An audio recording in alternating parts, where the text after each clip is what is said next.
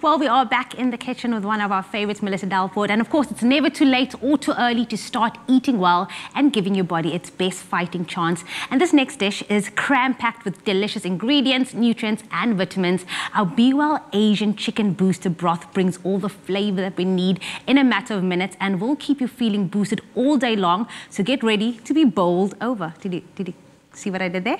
Yeah. And I'm very impressed because it is quite a mouthful, this dish, as is all the flavors. So let's tuck right in. We've got over here, we've got some onions that I have started sauteing with, of course, our canola oil that we have added a few drops in. I'm actually going to give a couple of drops extra. So when last did you make a broth, Jamie? Maybe last year. Last year, I've not gotten into the winter feels yet. I'm not ready to let go of all the summer food. So Neither am I. I do feel like this is more of a comfort food for me when I'm packing all the ingredients in and I want a warm bowl of comfort and just to soothe my soul. So definitely slowly going to warmer dishes, but it's been a year, so this is perfect. This has some gorgeous ginger, which I'm going to add in here with our onions that are busy sauteing. We've got some lovely garlic, high in antibiotics, actually, if you didn't know. Getting very all the flavor. Natural antibacterial. So we're going to add in our garlic. And then we've got beautiful spices. We have some cinnamon bark. Very lovely. Did you know that cinnamon can actually trick you out of a sugar craving? What? So if you add sugar into your oats or into your broths, cinnamon actually tricks the brain that it's getting sugar, but it's not getting sugar. That's why chai spices are so comforting. Oh. Some star anise, yeah, really learn lovely something new every day. You see, I feel like I need a little Melissa every time I open up my fridge or want to snack on something and just be like, Melissa says that no, you should have cinnamon sticks. If only I could invent that. Maybe it would push me into the 1%ers.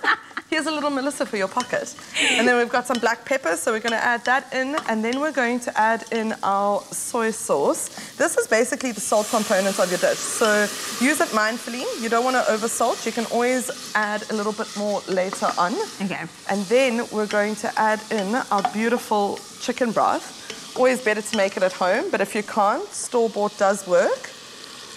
I love when you do it yourself because then you know what's going into it. You can add to the flavors that you'd like to get. And the reality is the flavors always end up better. Definitely. If you make it. Oh, we're going all in with it. We're going all in. We're doing the whole kit and caboodle this morning because we want to make enough broth. And then you're going to add in your chicken. And once your chicken is in and cooking, you're going to save your veggies for the end because you don't want to cook your veggies right down to, you know. No, you want that crunch. You want that texture. You want that freshness. So you can bring this up to heat, and then you're going to add in your beautiful veggies after your chicken has started to cook. And I know this is where you get excited because you can just pack in all the veggies. I will say though, and not to take away anything from your recipe, I'm a chili person. So if I could throw in chili in there just to get all that flavors, it will just take it up a notch. Nothing like a good burn at the back of the palate. Definitely. With all that ginger and all that garlic that you already have in that, we'll just hit the profile. Exactly. I'm going to save the sprouts for the end. I love these pak choys. They're so beautiful, especially if you slice them in half. Look at that. How gorgeous is that? So you're going to pop all your greens in, give it a good stir, and then you're going to have a yummy broth. Really quick and easy to just get it together. And again, just speaking about the hero of the dish, the B-well, which is also endorsed by the Heart and Stroke Foundation.